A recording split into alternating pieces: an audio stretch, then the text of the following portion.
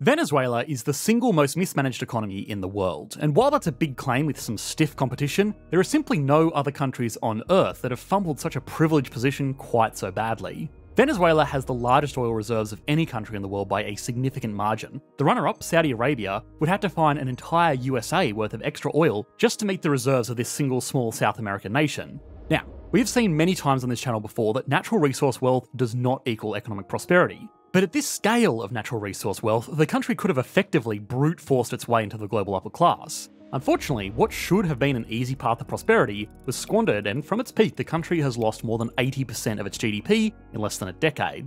The collapse was so bad that many international economic agencies just don't collect data on it anymore because the economy was too mismanaged. It would almost be laughable if it wasn't so tragic. The country is now one of the most dangerous and impoverished economies in the world. Venezuela, for a variety of reasons that are each worth exploring individually, has become very isolated from the rest of the world. Its people are leaving in droves, and governance has become so unstable that it can't even get access to the manpower and investments needed to extract its abundant oil reserves. This is a situation that is not getting any better. Late last year, the country threatened to annex neighbouring Guyana, further alienating it in the global community, and now, just late last month, the country held a highly controversial election raising huge question marks about who is really in charge. Venezuela is the national equivalent of a lottery winner that's too incompetent to even claim their winning ticket, let alone manage the money once they get it. But if there's more to learn from failure than success, it's a good place to start.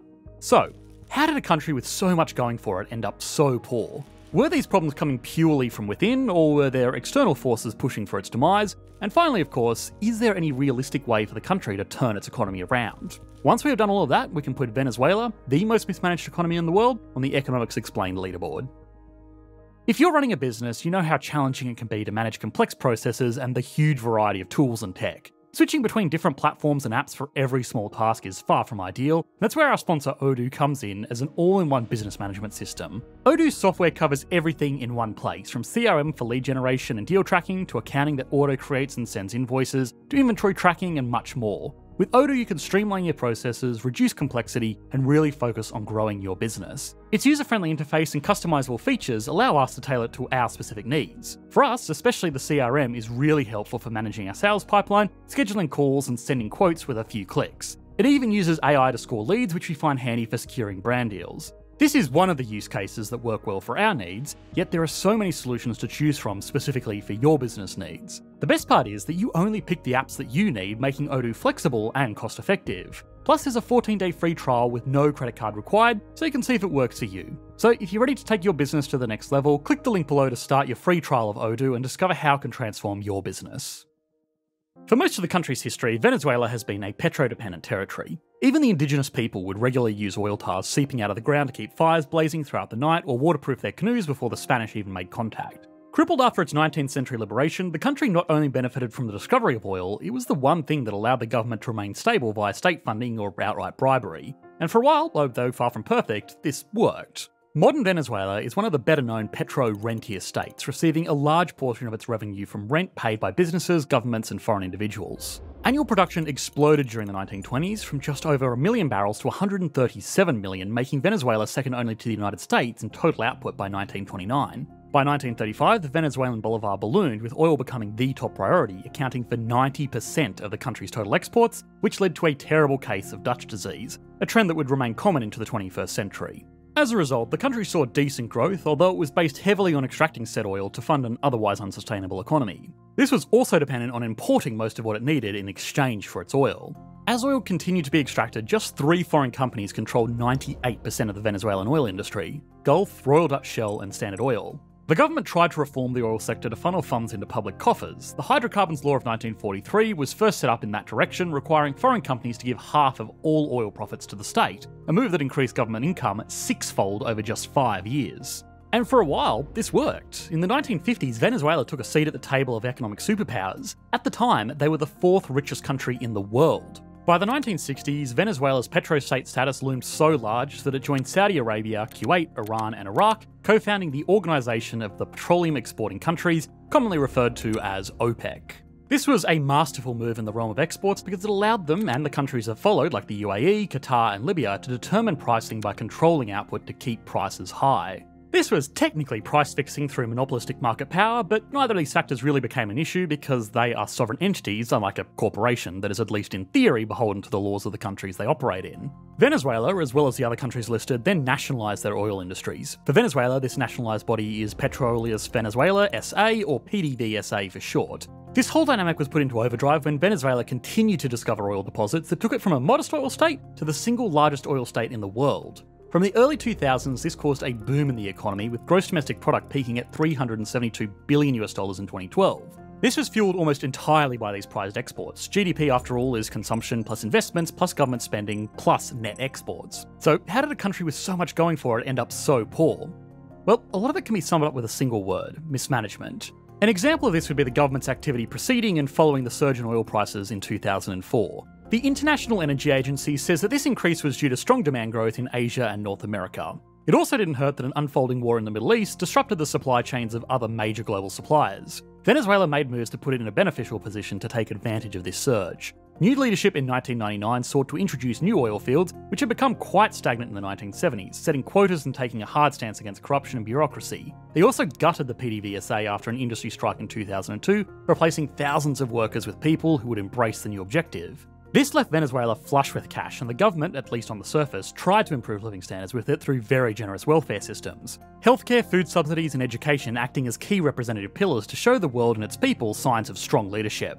With enviable social assistance and rapid decreases in poverty, Venezuela started to look like an economic success story, especially in the eyes of its people, which was a primary goal of Venezuela's government, considering faith in these institutions was shattered over the last 50 years. With a rise in oil prices and massive welfare projects in the early 2000s, the country looked like it was about to become the greatest progressive success story in modern Latin America. But there was a big problem. It never really worked, or at the very least it wasn't sustainable.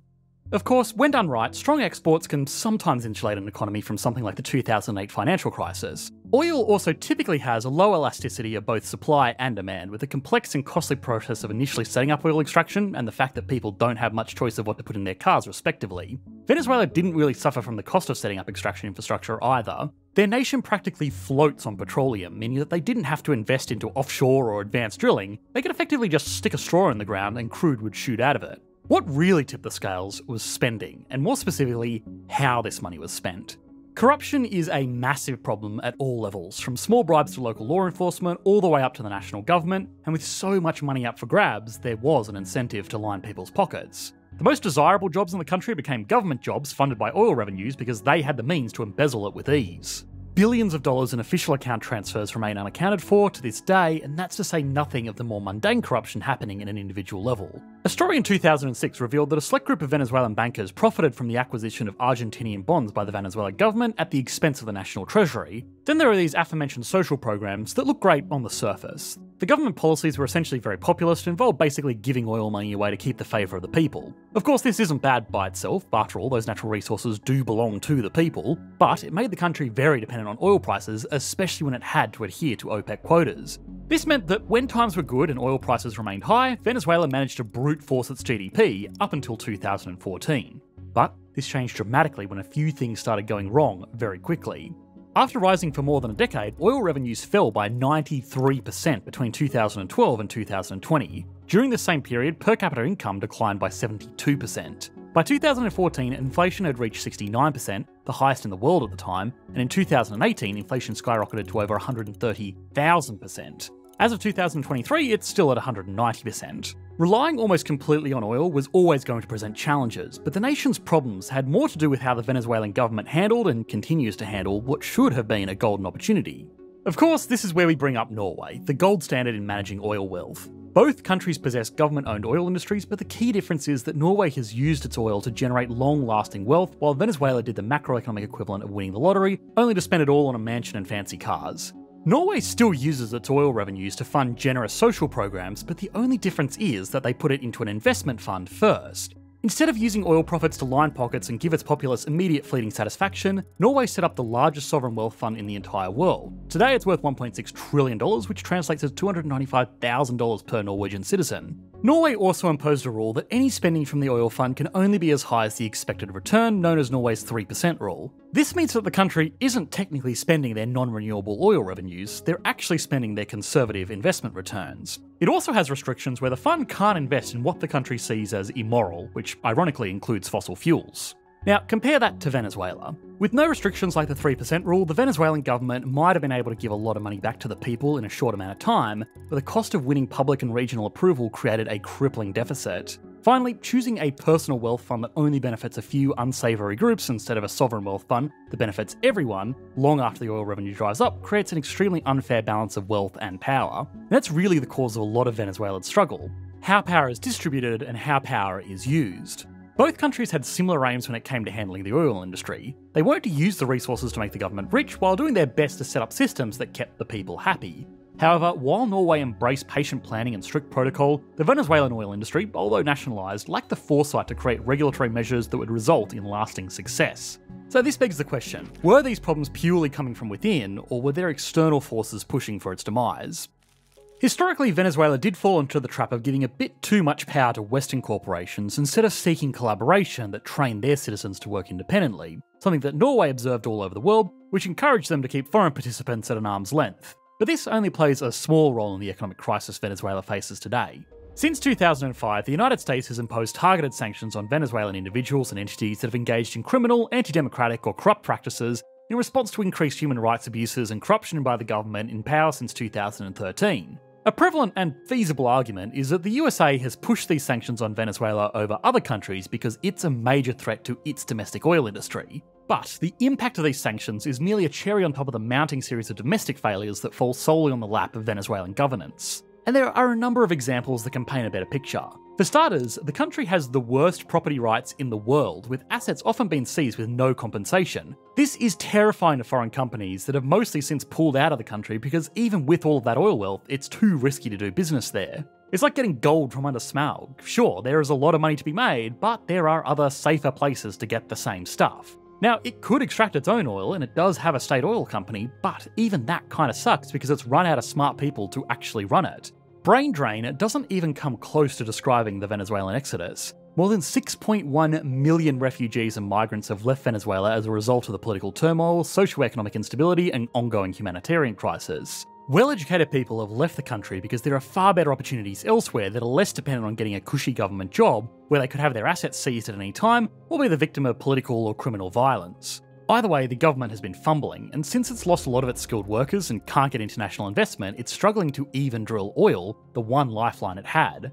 The country is now top of the misery index, crime is rampant, and inflation is amongst the highest in the world. The government desperately trying to hold on to power is only making things worse by doing things like invading Guyana after they discovered oil and running universally criticised elections. And without major changes, who in their right mind would want to live, work, or invest in such a country? So is there any realistic way for Venezuela to turn its economy around? Well, in light of recent developments, the future looks bleak, or more accurately, desolate. Recently, the government has made efforts to change the constitution, further stripping the rights of its citizenry from democratic collaboration. This will undoubtedly encourage Western powers to heighten sanctions until the crisis is resolved. With no more oil income to benefit the impoverished people and no clear game plan to diversify and overcome arguably one of the worst economic collapses in history, Venezuela is a nation without much of a silver lining. The country, without a shadow of a doubt, stands as the most prominent example of what happens when the petro curse takes hold, without anyone in power capable of channeling it into something more sustainable. Venezuela's leadership literally had every chance to turn this resource into a wellspring of riches. If they'd handled this wealth like Norway or even the US or Canada, it could have properly educated their labour force, invested the wealth into something that appreciates in value, or even created practical infrastructure to support other industries. But they did none of these things, and now it's not only the economy, but the people that will suffer for decades to come. Okay, now it's time to put Venezuela on the Economics Explained leaderboard. Before we get into it, we have to give the patented big disclaimer that the World Bank actually stopped collecting macroeconomic data on Venezuela in 2014 because the country is simply too unstable to monitor effectively, so for this list we'll be using estimates from the IMF, which realistically should be very similar anyway. Starting as always with size, Venezuela has a GDP of $102 billion US, making it the 69th largest economy in the world, and it gets a 5 out of 10. This is spread out over a rapidly shrinking population of 28.3 million, which means the country has a GDP per capita of $3,867. This is approximately a quarter of the global average in the most resource-rich country on the planet. This puts it in line with nations like Bolivia, Sri Lanka, and Palestine. It gets a 2 out of 10. Stability and confidence is, of course, tragically bad. Between rampant corruption, squandered resources, the world's worst property rights, a mass population exodus, global sanctions, hostile posturing with its direct neighbour, hyperinflation, food insecurity, extremely high levels of criminal activity, and now one of the most condemned elections in modern history, it's not great. And it gets a 1 out of 10, only because it's not actively fighting a civil war yet.